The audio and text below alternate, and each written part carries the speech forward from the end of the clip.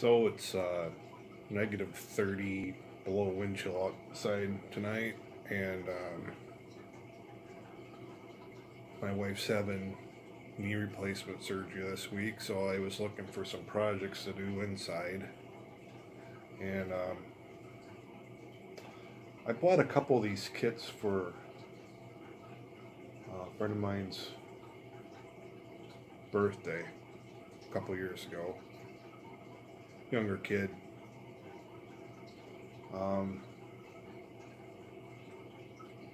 been friends with his dad for like 30 years, so but I thought they were cool. So the first kit I bought or assembled, I got 4 kits here. I ordered them the same day. It's a catapult, and I put that together a couple days ago, and it's kind of a lot of fun to put together. I stained it. I kind of probably should have done a little bit better job of sanding it.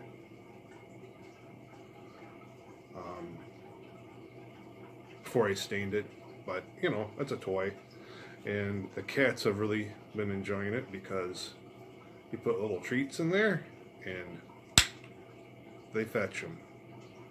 So yeah, I've launched quite a few dog and cat treats here today. And the second kit I bought, or the second kit I assembled, is this one today. And the glue's still probably dry, but it's this massive frickin' catapult.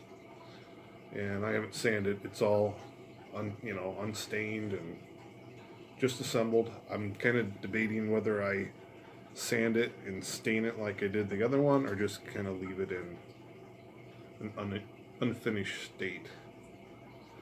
But this one will also fling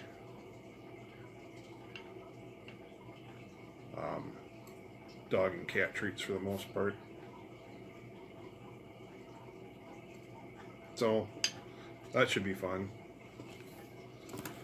And that was one of the, it's the same brand, they're Pathfinders, but these are, there's a series of the Pathfinder kits that are based off Da Vinci designs, and this is a Da Vinci catapult. So I'll try to, tomorrow I'll decide if I want to just leave it or go ahead and put the cables and stuff on there and start launching treats.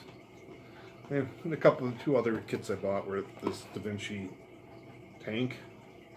These are all like concept Da Vinci plans. There's quite a few of these models. And here's the aerial screw, which doesn't have anything to do with the Mile High Club, but I don't think. But it's kind of a neat contraption. So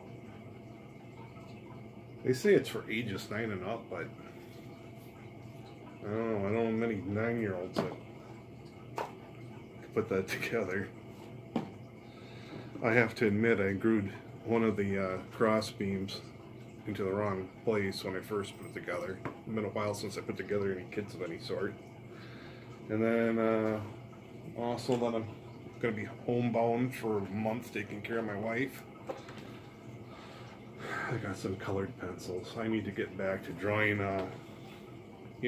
important art like aliens and Sasquatches meeting each other, and fun stuff like that. So I should be set. This negative 30 weather sucks. It really sucks. I don't know anybody who lives in the mid-north, in the north Midwest. Seems like every year. Then you worry about pipes bursting. So I thought this would be a fun January project, and then hopefully a month or so after that, start thinking about gardening again, fishing, and other fun outdoor projects. So, until next time.